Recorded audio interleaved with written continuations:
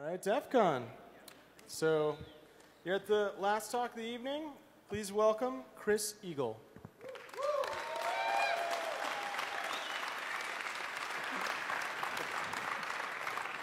All right, thanks very much. Can everybody hear me? Can't hear you? Can't hear me? Good. That's what I was going to say. I'm Chris Eagle. Thanks for coming. We've got the Mr. Robot panel next door. Maybe you're all here to just stare at the sexy machines back here. I don't know. I'm about tired of them. Oh, where'd my sheep go? Ah, she wandered off. Okay. Wrong angle. Not her best side. Okay, I'm here to talk about a project that I've been working on, for lack of a better name, called Sk3wlDbg. And it's about emulating various processors using the Unicorn framework for emulation that was released at Black Hat last year. And because it's kind of what I do, it's all baked into IDA. And we'll see if it's interesting and go through a couple examples and watch things crash and hopefully have some fun.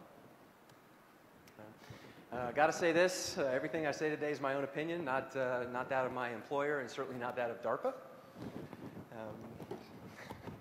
They don't let me talk on their behalf. A little bit about me, if you don't know, these folks down here in the front row are filling seats to make the room look full. I'm a senior lecturer of computer science out at a place called the Naval Postgraduate School in Monterey, California. Doing security-related stuff for a long time now. Do a lot of reverse engineering of various sorts. Play a lot of the capture the flag. I'll be racing back over there right after this talk is over. And a performer of really stupid IDA tricks, right? Proving that just because it can be done doesn't mean it should be done, but that's what you're here to watch, I guess. Okay. So this is really about CPU emulators, okay? And they're useful in a lot of cases where you may not have a hardware to run a particular set of code on, whether it's a well-structured binary or just a small snippet of something like, say, a shellcode. And you don't happen to have an ARM device or a MIPS device or a Spark device sitting around and you want to know how this thing behaves. So you're either going to become the world's best human MIPS engine, and you can interpret this stuff in your head and process it and figure out what's going on, or you might want some help. Okay, and that's what I was looking for when I started thinking about baking emulators into things like IDA, because in my particular use case, IDA is virtually my desktop. I'm in it all the time, and I often have the desire to step out and execute something because perhaps my comprehension of the instruction set is not sufficient enough for me to understand what I'm reading, or I just want to verify my suspicions about the behavior of a section of code. Like to run through it, perhaps not an entire executable. Maybe I don't want to have to load up the ELF and deal with the kernel loader and the operating system, et cetera, and libraries, and it's just a full-blown execution environment just to run through 5 or 10 lines of code. Okay, so thought about this and decided, if I could just run these lines of code anytime I wanted in some very stripped-down environment, wouldn't that be nice? We'll talk about how I got to that, or got there from here. You also may want to run code on obsolete platforms, because you don't have real hardware to do it on. There's plenty of software emulators out there these days that do these kinds of things, but another use case for emulation. There's another one I missed that I'm not going to go back. So emulators run the gamut from the simplest emulators that there are. Unicorn is in fact a fairly simple emulator. In fact, it's not itself an emulator. It's not a standalone thing. It is an API that lets you point at instructions and execute instructions one or more at a time. Okay, receiving some signals along the way. You can hook into it and get callbacks and so on. And I'm really not going to talk about the inner workings of Unicorn, but I would encourage you to go out and try to find some of the slide decks that they've posted following Black Hat last year. There's some other presentations they've given at a variety of conferences, and dig into the project if you think you have a use for baking an emulator into anything.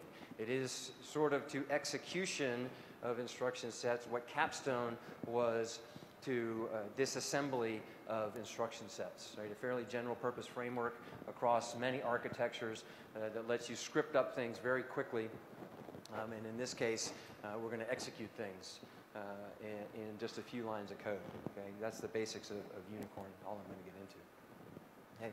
But there are some fairly sophisticated emulators out there. I will refer to those later on. But Unicorn is literally pointed at an instruction and update the internal state of Unicorn, and that is it. Right? If that instruction manipulates hardware, you're not going to get anything like that. Okay? So the notion of a full-blown emulator like a QEMU isn't what you're going to get out of Unicorn. Okay? So the idea with this project was to build a lightweight CPU emulator available in a static reverse engineering context. Right? I didn't want to have to go full-on dynamic analysis with debuggers and processes and hardware, operating system, any of that stuff. I just wanted a very lightweight emulator that would let me step through code. And we can expand on it from there, and I'll go into a little bit about the history and what led me here again in a couple slides. The idea is you're looking at some code, we step out of that static context, we go execute through some instructions in this emulated manner, and then we take the knowledge that we gained by observing the execution state either to enhance our understanding of the binary or maybe incorporate some of that information back into our static picture to perhaps improve a disassembly, make some annotations, what have you. It might be something as simple as utilizing a simple loop that you see in some code to decrypt, decode, deobfuscate, whatever it might be, whether that itself is code, self-modifying code, or whether it's some data, some strings, anything like that, and then bring that data or that information back into our static analysis without having to continue execution. Okay, and so the end result is what I'm going to talk about today. It's this lightweight emulator that I baked into IDA, because if it's not in IDA, I'm probably not going to use it. And that provides my static analysis side, my disassembly side, and then the emulator, as I mentioned previously, is going to be based on this Unicorn framework. I'm going to blow through these slides and be done in no time. I imagine if you're sitting in this room today, you're probably familiar with IDA. So if you're not, okay, it's a commercial disassembler. There are some other disassemblers out there. We're seeing new ones every day. Binary Ninja is a new one that was just released, and maybe we can take this project and integrate it with that someday. But for now, I'm primarily working in IDA. It supports a lot of different processor families, and so that, to me, made it attractive to marry up with Unicorn, which also supports a lot of different processor families. Not as many processor families as IDA does.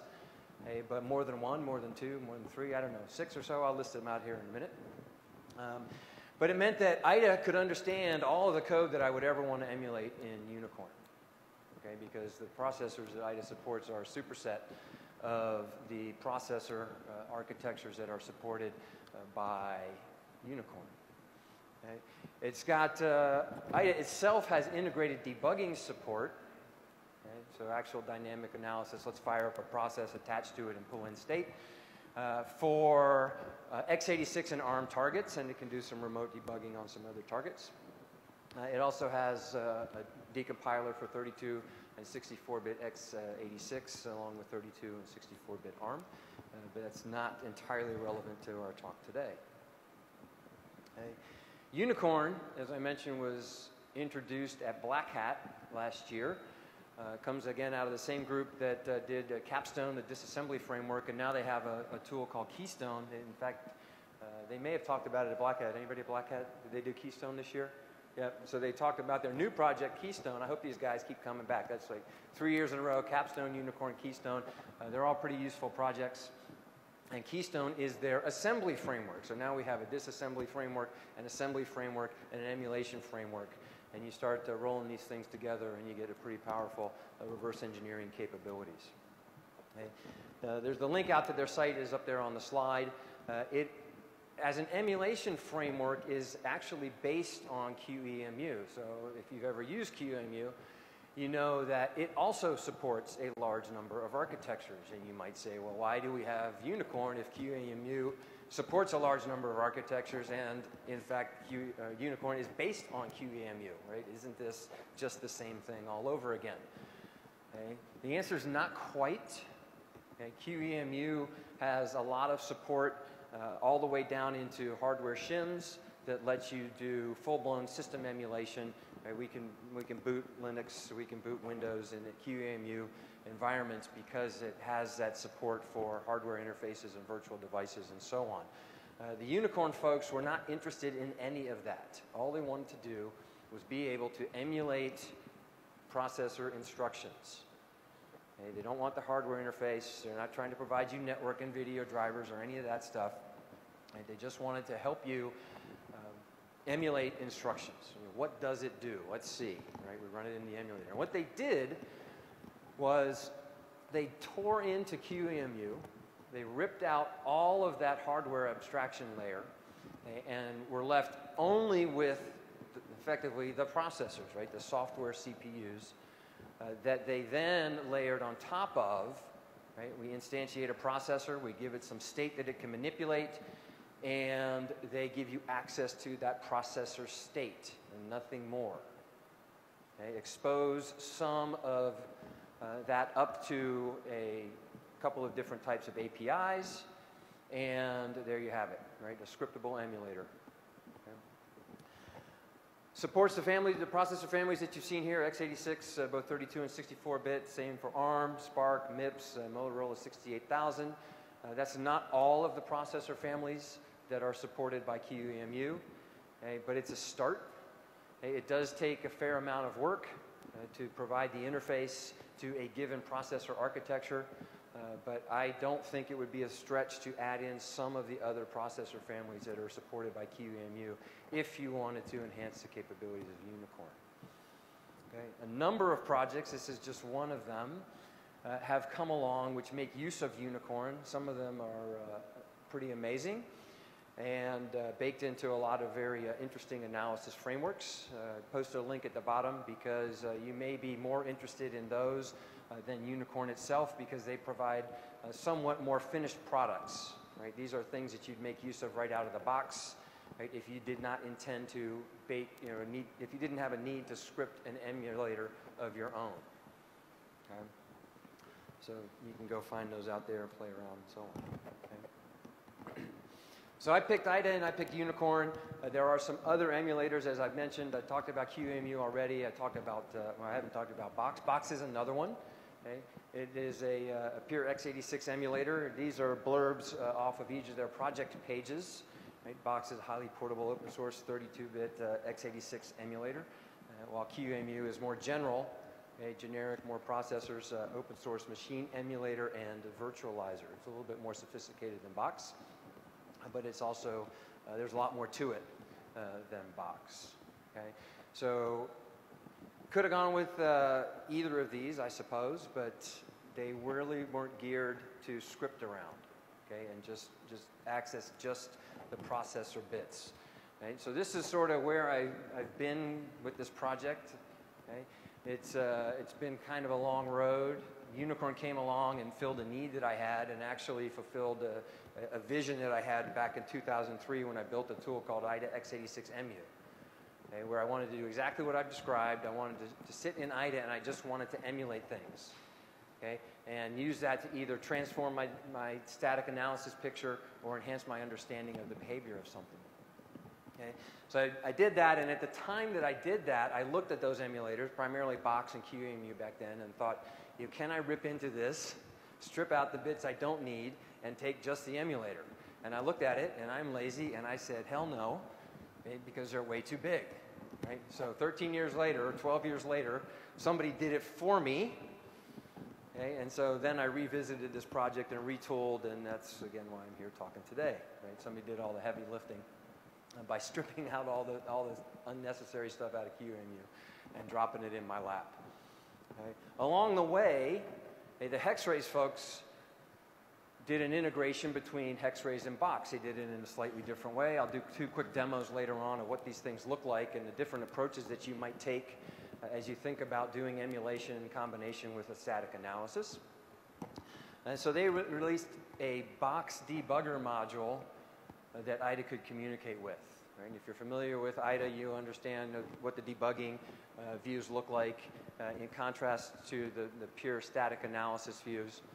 And we'll see that here in a few minutes.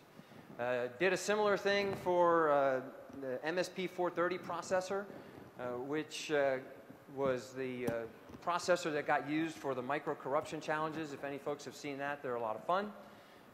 And that was a pure MSP 430 implementation, and I didn't want to deal with their clunky user interface through a browser.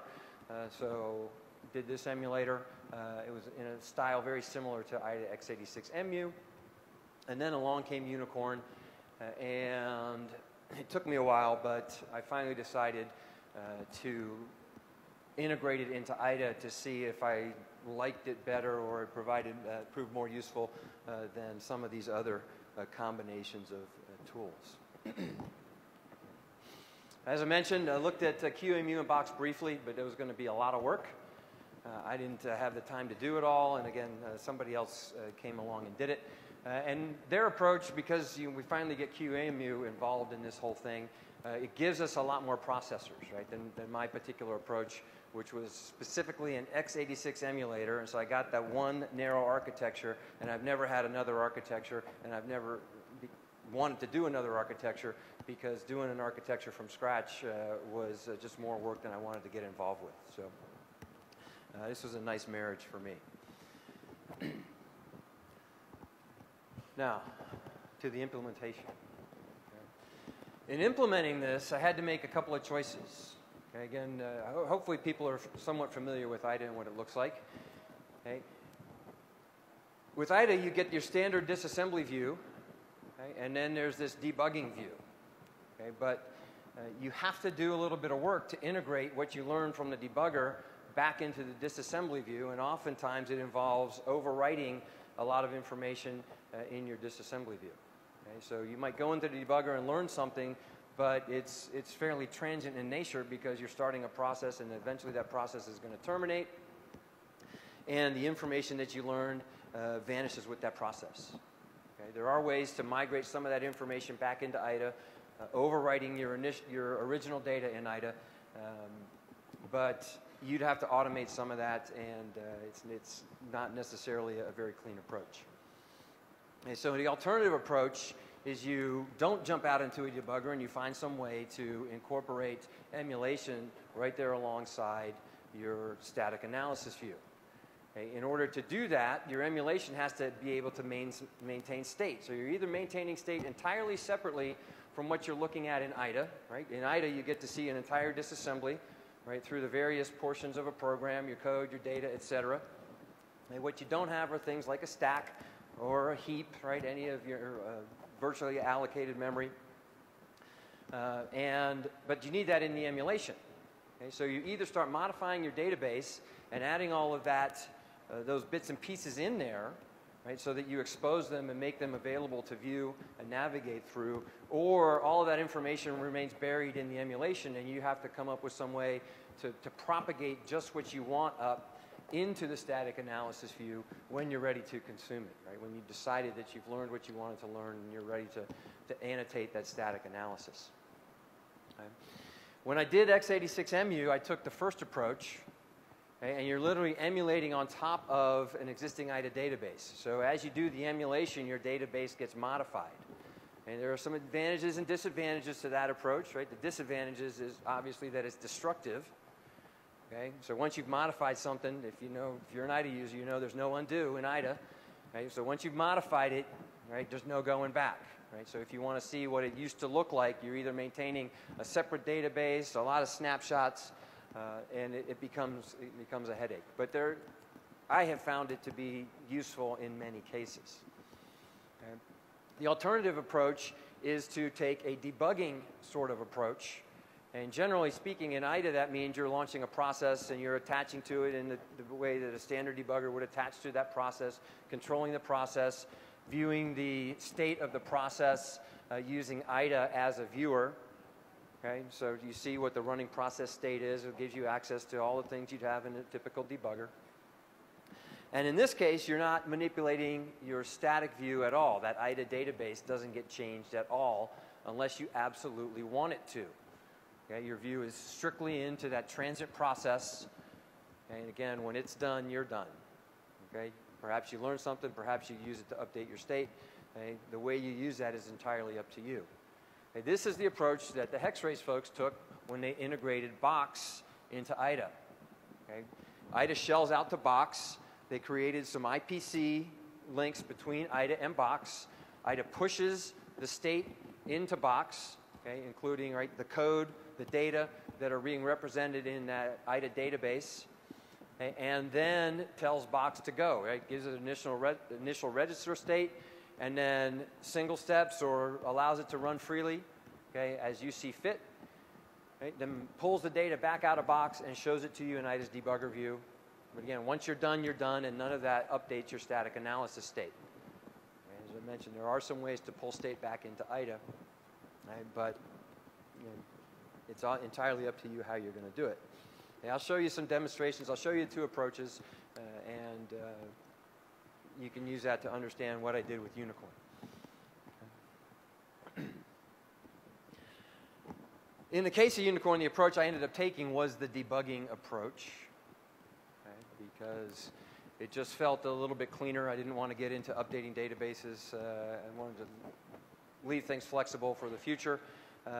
Might come along and implement it differently, but in order to implement it outside of a debugger, right, IDA doesn't provide you any tools to display something like registers, for example. Any of that execution state.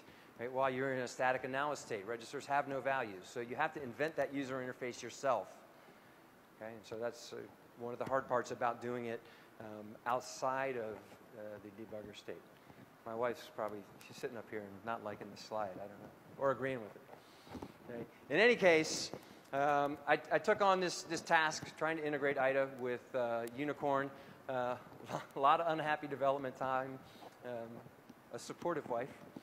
Okay. A lot of time dealing with a mostly undocumented IDA interface, dealing with a particular style of plugin known as a debugger plugin. And again, for those of you who know IDA, you know the state of its documentation. So I spent a lot of time reverse engineering IDA to try to learn how their debuggers actually work, because there isn't much to go on there. At the same time, I was trying to integrate a piece of software that was really, I say beta, that's kind of generous. At the time I was doing this, it was more like pre-alpha. Okay, so you never know where the problems lie. Is it Unicorn? Is it IDA? Is it me? And that's what led to bullet number 1. Okay? But in the end, I was able to subclass IDA's debugger type to provide debuggers for all of the supported Unicorn processor families, and end up with a debugger-style interface for any one of these architectures that you could use to emulate code wherever you are. So if you're using IDA on Windows and you're running Unicorn and you open up a MIPS binary, you don't have to go find a MIPS platform anywhere. Right? You can just pop out into the debugger and emulate through your MIPS code. And if you want to, you can utilize IDA's features for pulling some of that information back. Same is true for Spark or ARM. What did I say? 68K, x86, 64-bit x86 on the 32-bit platform, or vice versa. So I got exactly what I wanted 12 years ago with a lot more flexibility. Okay? As it's doing this, you can go anywhere from basic, I've got 5 lines of code I want to emulate, to trying to emulate through an actual process. Right? If the code is formatted in the form of an executable like an ELF or a PE, the debugger plugin tries to load that up and map that into an address space that is roughly what you'd get if you were to run it on the actual architecture the binary was intended for. There's a lot of challenges with doing that. We don't get to emulate through the kernel. Right? We don't have a system call interface, although I'll talk about later. One of my goals is to add the capability of hooking system calls so you can stub out some of the more common ones perhaps and provide some fake results back up into your emulation. Okay? So the debugger includes very basic loaders for PEs and ELFs. right, that load those two file formats into Unicorn's state, into the Unicorn emulation before you start up your emulation. It gives you stacks and so on. Okay?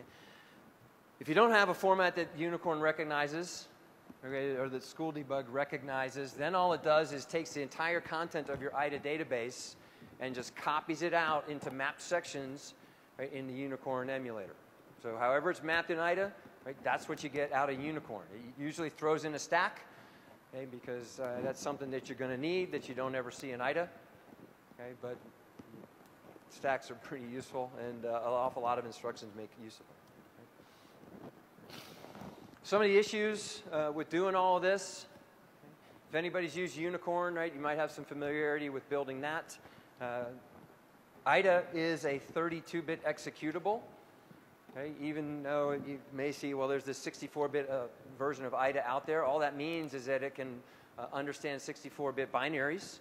Okay, it is still a 32-bit native executable when you go to run it. That means that if you want to integrate with it, you've got to build 32-bit libraries. Okay, so when you build Unicorn, you've got to build it, the 32-bit library of Unicorn for the platform you're running IDA on, okay, whether that's Windows, Linux, or a Mac. Unicorn, unfortunately, doesn't have very good support for building 32-bit libraries. Right? They sort of assume that everybody's doing 64-bit stuff these days. Why would you want to build 32-bit binaries anymore? Okay, so we had to fix that up a little bit, and they're getting better at being able to build 32-bit binaries.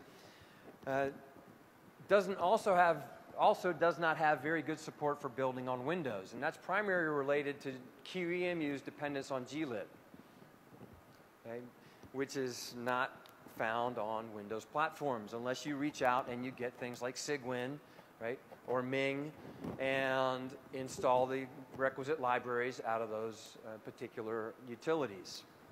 And so this complicates Windows builds. In fact, they don't have Windows built into their continuous integration. When you go observe how the project is, the state of the project out on their GitHub site. So it makes building on Windows a little bit tough, okay, but it can be overcome.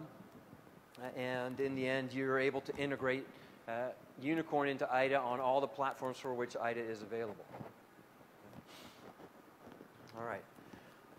It's about all I'm going to talk about at a high level. It's pretty straightforward. Here's a disassembler. Here's an emulator.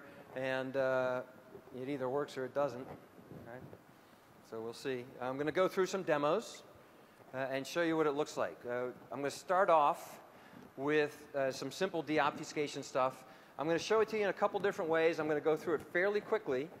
Right? I'm going to try not to get bogged down into the details of IDA isms or how to use IDA or things like that. I'm just going to show you what each of these things do, what they look like, and let you form your own opinions as to the utility of each and perhaps whether you prefer one approach to another.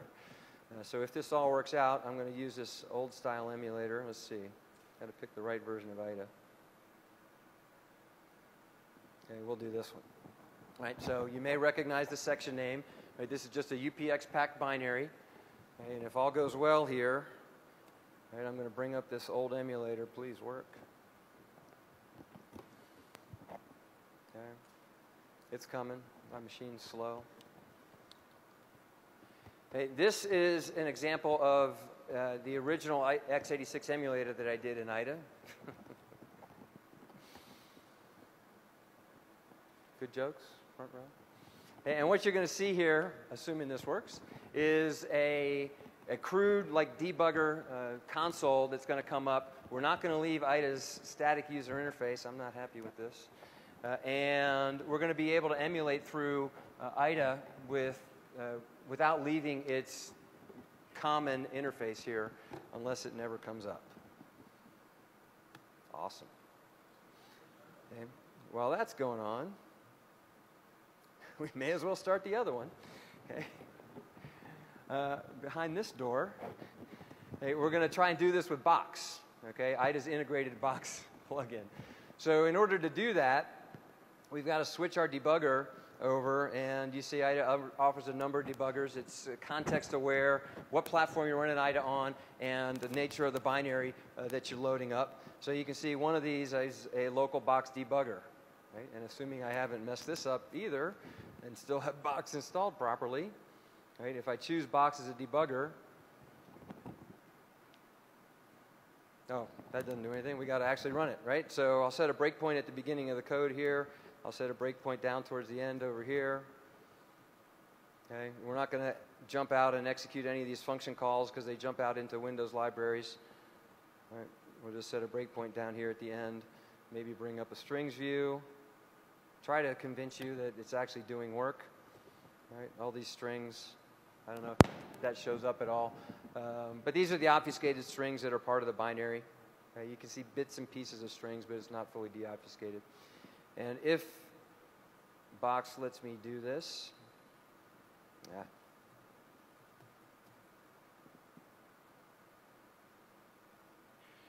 Okay, then we can start debugging, and this is going to toggle into maybe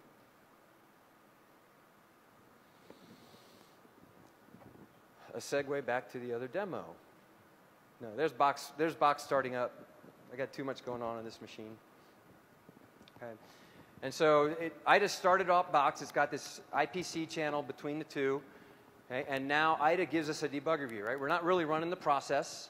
Okay? All the emulation data has been stuffed into Box, and Box is going to do its thing. But this is a standard IDA debugger view. If you were running a process and actually attached to it, this is what you'd see. It's not the best user interface in the world. It's probably the #1 knock against using IDA as a debugger, right? Is its user interface is not great. But we can step through it. Right, and the register state updates up here and so on, right? And we can let it run, and we should hit our second breakpoint at some point down there, and we can go back and look at the strings on the binary, and maybe if I did this right, you're just going to have to trust me.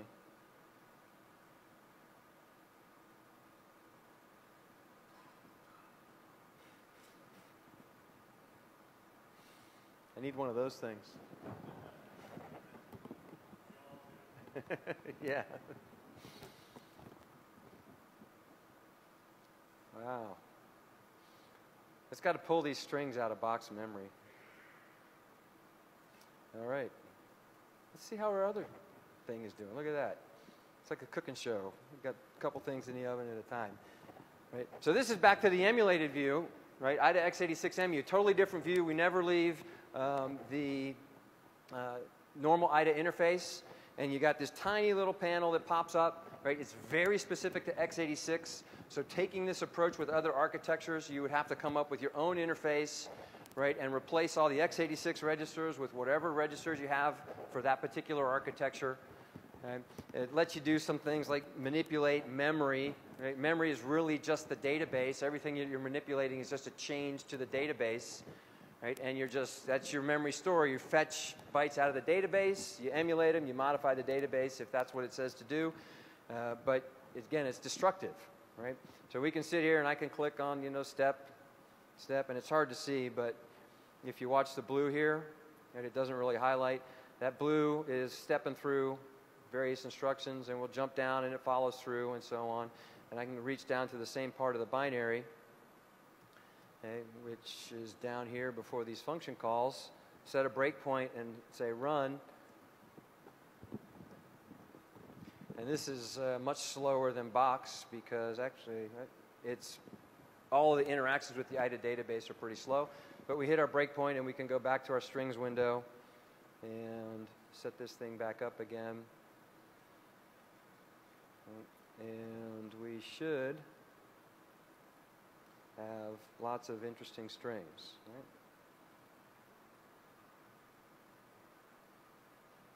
Like this. And this is just an old IRC bot, but we got all these strings out of it because it's mostly deobfuscated. And then you say you're done.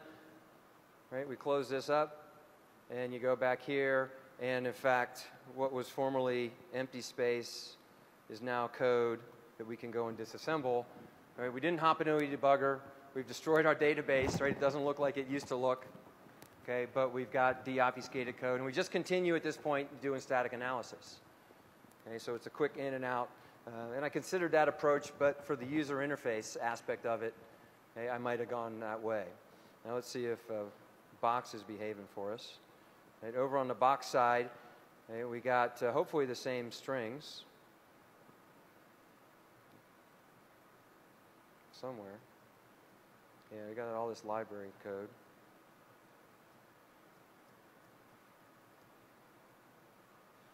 I have no idea where that's even coming from.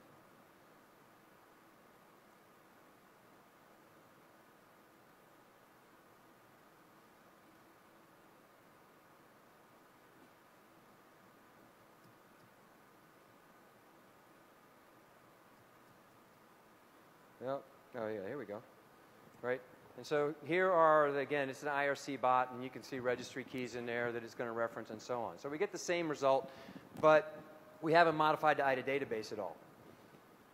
Okay, so it's like a running process. Okay, and I would have to then extract this from box back into IDA, right, if I wanted to make this data permanent. Okay?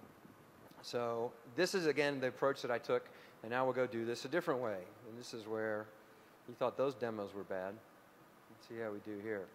Set a breakpoint up here. Try to set a breakpoint, same place down here.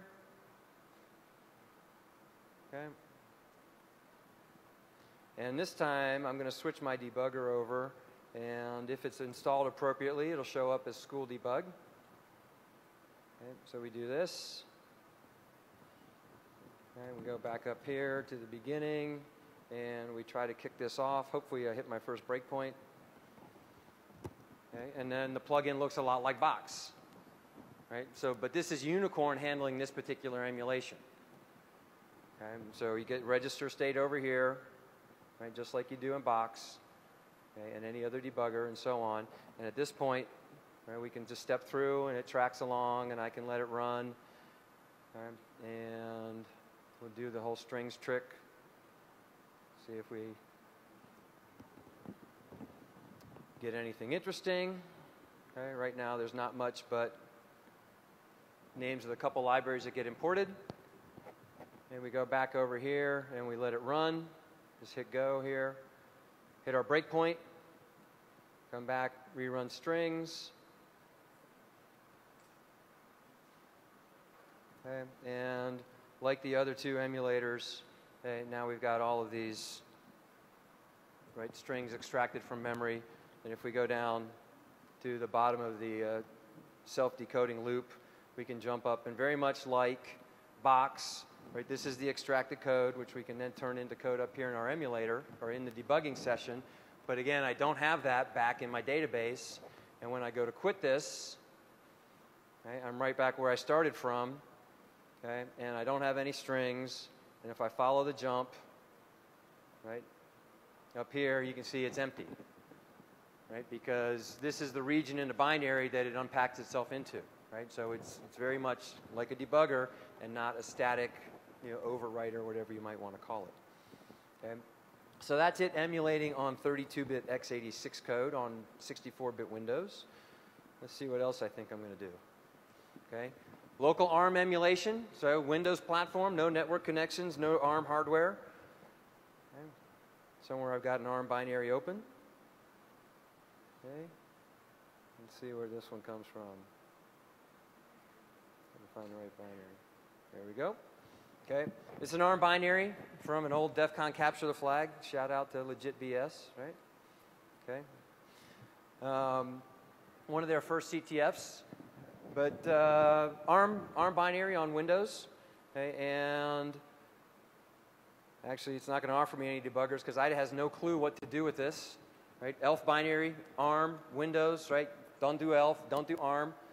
Okay, but the debugger recognizes the architecture at least, so it says I'm available, and it's the only debugger that says it's available, so IDA's already selected it up there, and we can kick this off, and now we're debugging ARM, more or less, emulation.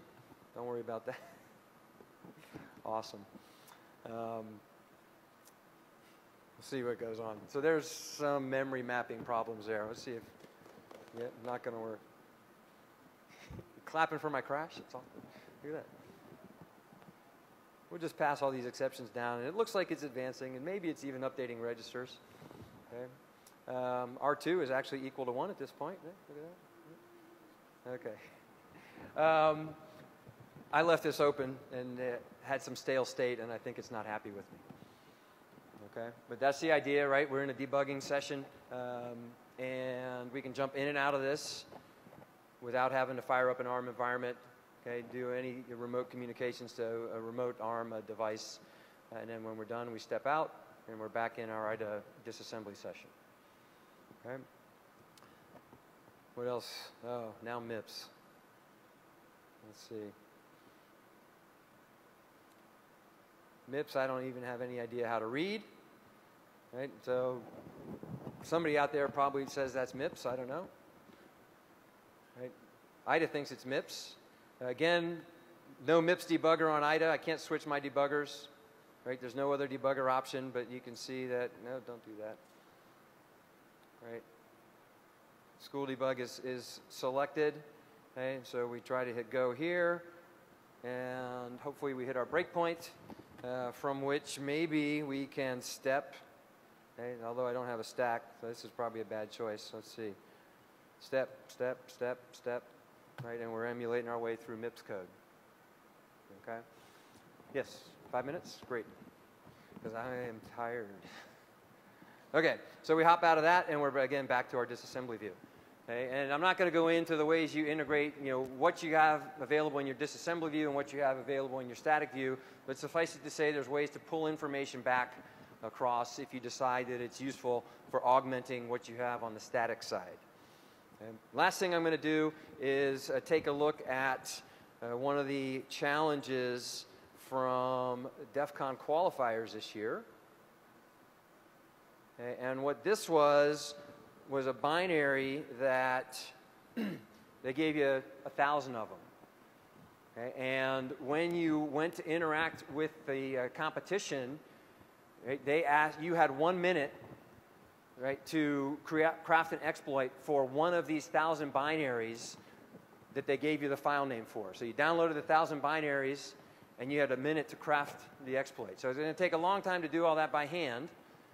Okay, so you want to automate this, and you want to have an answer in your hip pocket when they say, give me your exploit for binary number 1.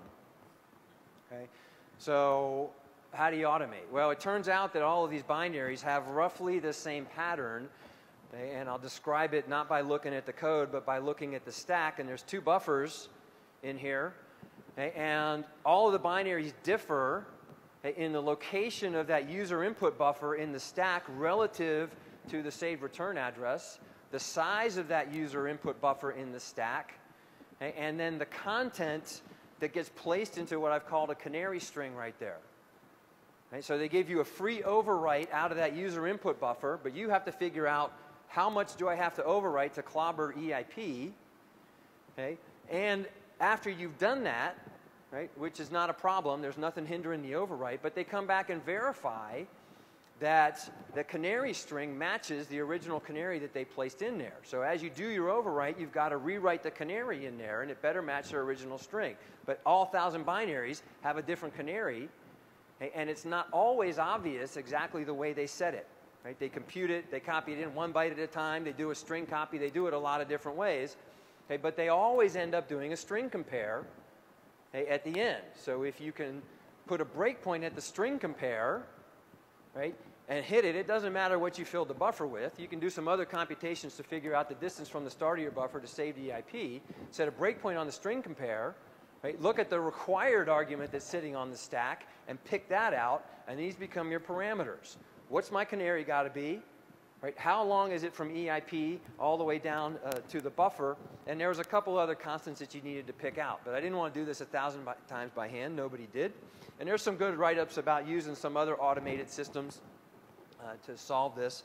But what I did was I scripted up this emulator, and the emulator, let's see, somewhere the script exists. Down here, you see things, because this is implemented as an IDA emulator, right, you get all of IDA's debugger scripting, IDA debugger, all of IDA's debugger scripting can be used to drive this thing. Right, so we write the script, we load the debugger, we set some debugger options to break on start, we run to the start address, right, we do some things, okay, we get the value of EIP, and I'm picking out all of the arguments, all of the bits and pieces from a dynamic environment, although I'm not actually running a process, I'm just emulating through it. And by the time I get done down to the bottom, I've picked out a bunch of parameters that I'm going to need. And what I did was I just took those parameters and wrote them out as a Python dictionary entry. And so I had a dictionary of parameters. When they told me what binary do you want to exploit, I said, well, I named my key into my dictionary is the name of the binary. I pick out the parameters, right, and I craft my buffer and fire it at them. And what that looks like is this. Okay, we run IDA in batch mode. Okay, and then I'll be done, I promise. We got this one, and we've got which one?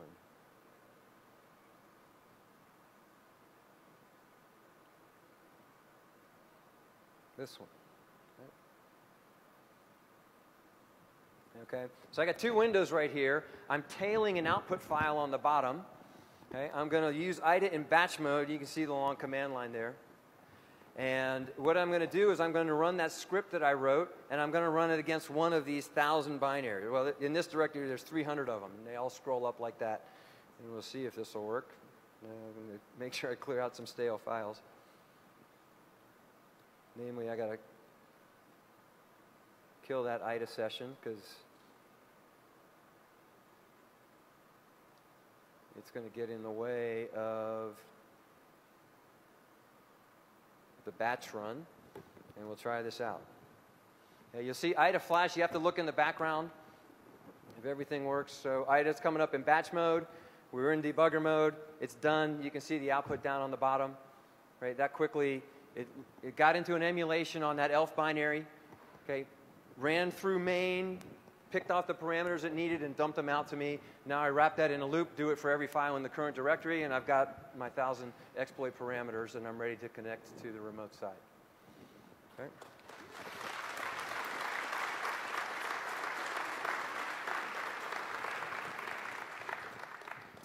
Okay, so for the future, and very quickly, better user interface when launching the emulator. It'd be nice to be able to specify some register state. Right now, I just take a guess. Right? Where do you want to start your emulation? Do you want any registers to have particular values? So I'd like to have that done up. Some options for mapping into particular memory regions or loading other regions. If you're familiar with IDA and debuggers, there's a very useful interface called app call that actually lets you incorporate functions or call them almost natively from IDA Python. Right? Call out and have your function run and then spit the value back to you in your scripts. I'd like to have a hooking library to be able to hook various functions and do things maybe other than what the emulator is doing, or provide shims for library calls or system calls, things like that. And I'll also perhaps add the option to go ahead and pull in all of the shared libraries that a dynamically linked binary might link to, so you can follow the library calls down into a shared library function and emulate your way through those if you wanted to do so, rather than writing all the shims for them. It's out there on GitHub. It's out there today. I will push all the latest changes shortly after the con. But if you're interested, I'm always interested in feedback. If you want to collaborate, I'd love to hear from you. If you have ideas on features that might make it more useful and you don't want to implement them, at least share them with me, and maybe I'll get around to them or find somebody who might like to implement any of your ideas. And that's it. And I'm happy to take questions, and if not, if no questions, please enjoy the rest of your con. Yeah. Thank you. Do we have microphones somewhere for questions? Yeah, I'm supposed to direct you to a microphone, so it gets picked up. You can come if you want to come up here.